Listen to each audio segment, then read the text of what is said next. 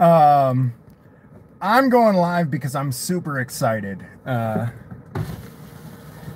I've been talking to people all day about how I would approach telling the public and telling the audience about what's going on with my civil lawsuit. I have a 1983 civil lawsuit filed in federal court against the District 7 court in the state of New Mexico against Judge Mercedes Murphy, Judge Murdoch, I can't remember her first name, and two court clerks, including Susan Rosenthal and Jason Jones. I have two attorneys representing me that have filed this lawsuit for me, Zach Cook and Blair Dunn in New Mexico. They are absolutely incredible. People have told me in the past, you can't sue a judge. You just can't do it. These judges have stepped so far out of line, so insanely far out of line, that not only was I able to find one attorney that would sue the judges for me, but two. And I can't even tell you how incredible they've been. But we filed the lawsuit, I think it's about 2 months ago now, and got absolutely no response. Let me silence my phone, sorry.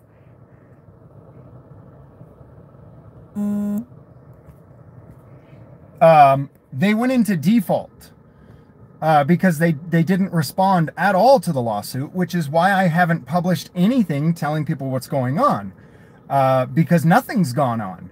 They defaulted.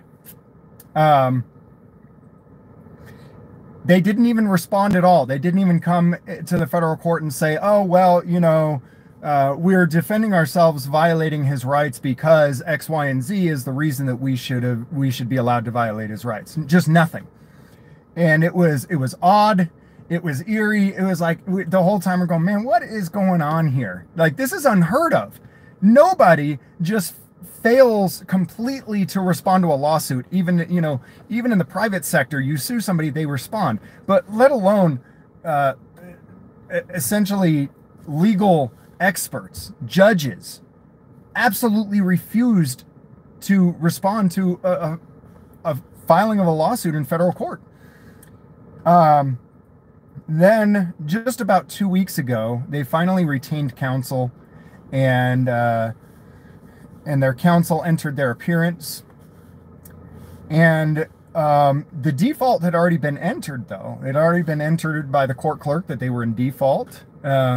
James crying again. Hey, what's up, Dr. Disinfect? Thanks for being here. So the default had already been entered, and the representation finally puts themselves on the record. And so after that, with no filings whatsoever being made, the federal judge grants the defendants extra time to enter their pleadings in court. From what I understand, this is pretty unheard of. Opposing counsel is at least supposed to file something, a motion or something, saying, hey, will you please grant us extra time? Which tells us, I mean, where did the judge get this idea to grant this extra time? Was there an ex parte meeting between somebody? Where did she get the idea to do that? With nobody in the entire world asking her to do it, she just did it. And that's fine, but very suspicious, yeah. So my lawyers met with opposing counsel yesterday, and opposing counsel, the Judge Mercedes Murphy, who violated my rights to free press without due process by making a completely arbitrary administrative court order saying that I cannot cover matters of public interest on the court, that I can't publish news stories about the court. She made a administrative order saying I can't come in and run stories about the court. And so now she's agreed that, and she's tried to have me thrown in jail for contempt of court for running stories about her ridiculous behavior, right? So now she said, all right, here's the deal. We'll agree to not maliciously prosecute you for contempt of court, and we'll just let this all go if you will just simply stop exercising your right to free press and stop coming in and documenting our corruption, and especially just stop publishing it. The deal of a lifetime. Mercedes Murphy said, if you will just stop exercising your rights, James, we'll pretend none of this ever even happened, and we'll walk away. And besides the civil end of this, there's never been an actual criminal charge on me for this. But the DA has decided to work with it appears to has decided to work with the judges who have violated my rights and said, all right, I guess if he'll agree to stop exercising his rights, we'll agree not to maliciously prosecute him. That's the deal. Now, charges have never been filed on me yet, but they actually said, hey, here's the deal. You stop exercising your rights, and we won't even file charges on you. What do you guys think? Huh?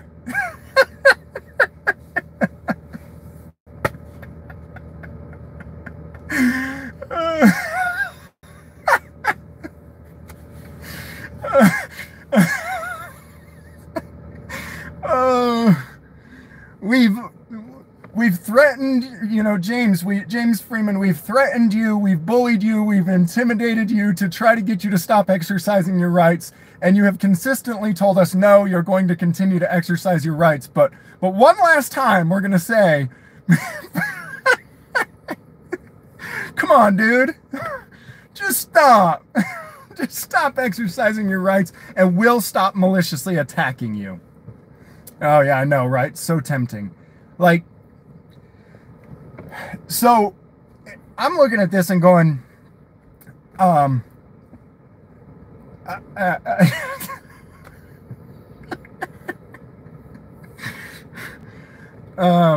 sounds like extortion. Look, my only goal in anything, in everything that I'm doing here is to show you guys what's actually going on. I've told you guys before, all I'm doing is documenting the downfall of a society. I'm not even trying to stop Judge Mercedes Murphy from being a tyrant piece of crap and causing the, I'm not trying to stop any of these police, because I've seen what actually happens. I've seen everybody go to court. I've seen people get case law. I've seen that the legislation is never on their side, but they still continue to do what they do with absolutely zero accountability. And so, you know, call me a pessimist, call me whatever you want, but I don't come into this thinking, oh, I'm going to hold them accountable, because I know I'm not. I know there's never going to be any personal accountability for Mercedes Murphy for intentionally and maliciously violating my rights and trying to use the police to violently attack me for doing it. I know she'll never be held accountable for it, because accountability would be Mercedes Murphy in prison. Accountability isn't James Freeman getting a settlement or ruling in court so that the next judge can just go and do the same thing over again. Accountability would be Mercedes Murphy being where she belongs, where we put criminals who harm others. We put them in prison, all right? And so I don't come into this stuff with the same mentality that most of these guys do, that I'm going to hold you accountable. I only want to point my camera and show the world that you're not going to be held accountable. That's it. So I don't even really want to fight. I just want to show the world what's really going on. But by God, if you're going to fight me over me showing you over me showing the world what's going on, I'm going to do it with the gloves off. That's how I'm going to do it. So you're going to come at me and tell me, I'll give you a deal. You just stop exercising your rights and we'll stop maliciously attacking you? I'll see you in court, Mercedes Murphy. Because you know what? The whole thing that these people didn't want is to be exposed to the world in the first place. Now, what does carrying on this lawsuit do? Every single act that they take to maliciously attack me proves my point. Any charges that they bring up proves my point. Right? Every single thing that they do is a win to me. And I don't care if, you know, going and suing a judge is, you're asking a judge to admit that another judge did something wrong. Have you guys ever gone and asked a cop to admit that another cop did something wrong? I mean, look, I got to tell you, I'm not looking for a judge to rule on my side. I'm looking to show you guys what's going on. All right? So, win or lose in court, I'm not here to win. I'm here to show you the battle. I'm here to show you that they don't even obey their own rules. And every single time that they fail to obey their own rules by maliciously attacking me for it again, there's another battle won. So you know what? Just the fact that you offered me a deal that if I just simply stop exercising my rights, you'll stop maliciously attacking me, that's a win. Now when you go and maliciously attack me for not taking the deal, that's a win. When you maliciously attack me over the next 2 years, 4 years, 5 years, because I exercise my rights and I refuse to bow to you, that's another win. Because you know what? My only goal is to show the whole world what you're doing. That's it. Throw me in prison. Okay. You're not gonna stomp me out. You're just gonna create tens of thousands of more people just like me. Because when the people see what you're doing to the other people, you piss them off. They start to realize, hey, they're gonna do this to James. You better believe they're gonna do it to me too. I better stand up. Every swing you take at me creates more of me.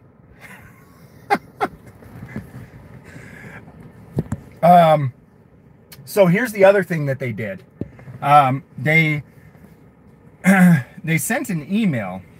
You guys saw recently that I'm sure it's been national news even. And of course I still can't remember the details of it. Almost everybody's covered it. Both mainstream media and alternative media outlets have covered the police raiding a news outlet. Was it Kansas? I'm sure someone in the chat, about 1,000 people in the chat at least, will tell me. I think it was Kansas, where they raided the newspaper, right? There you go, Marion, Kansas. Everybody knows except for me. And you know, I don't know what they think they're winning by doing things like that. You know, it doesn't matter what they do to that newspaper. It doesn't matter if they completely destroy that newspaper. What they've done, the whole world sees it. Everyone in the United States sees it. And we look at it and we go, holy crap, dude. This is exactly what we've been told is the reason we live in the US instead of China or Russia or North Korea. We live here because our country doesn't do that. Our country's government doesn't control the media. Our country's government doesn't maliciously attack the media when they run stories that aren't favorable to the government. So, I mean, every single time they do something like this, to those of us who really just want all of you to see what's going on, we are winning. So they also sent something to my attorneys saying that they want me to preserve all of my journalist materials for them so that they can come and take those materials from me. They've said that they need me to preserve all my journalist materials because they intend to come and try to bully me and take those journalist materials from me, including any conversations, private conversations that I've had with confidential informants. Because they know that there are people, not just within their police departments and their legislature, but within the judicial system in New Mexico that are giving me information. They already know it. It doesn't matter because I delete it all as soon as it's read, but they know. And they're trying to bully anybody who would be giving me information, who would be giving information to the news. They're not just trying to bully me at this point. They're trying to bully anybody and everybody who would give information about their illegal acts and their misdeeds. You can't make this stuff up, guys. You can't make it up.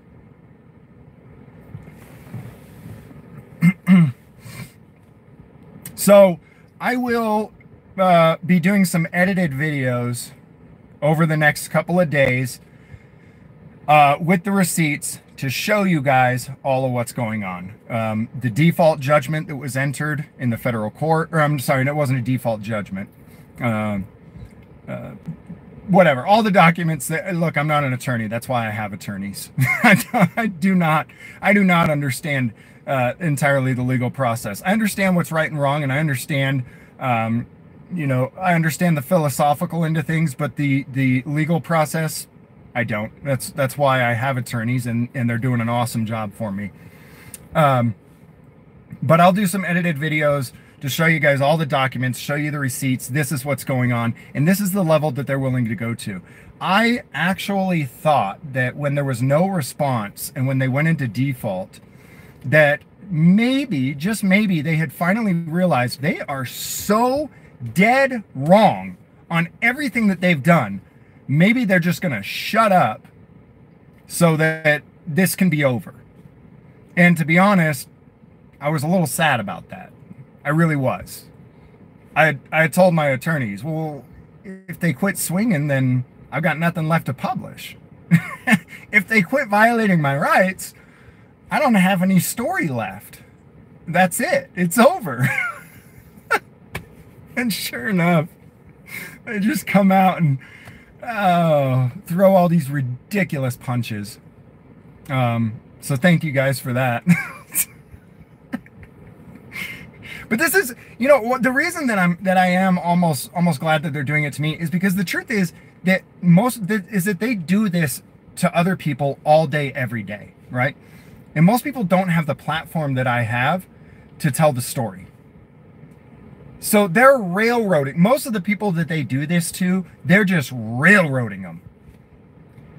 And so for them to, I would, you know, to me, it's like, hey, pick on somebody your own size, right?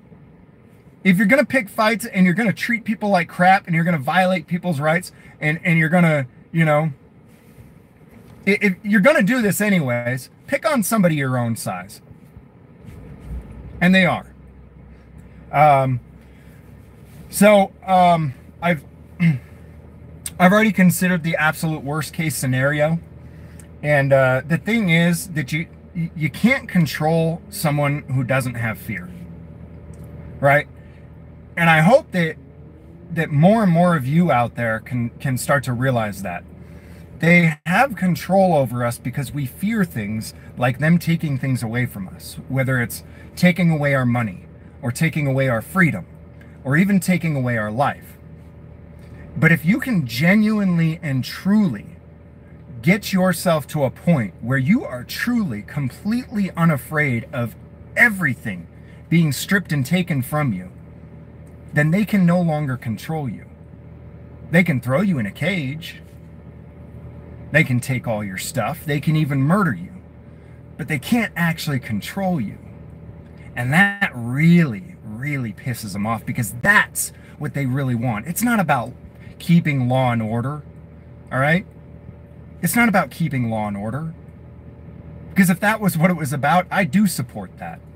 It's about arbitrarily controlling you and making sure that you know and you remember that you are their servant. Because that is the way they see it. That they are in charge of you. And then when they say to do something, you sit down, you shut up, and you do it.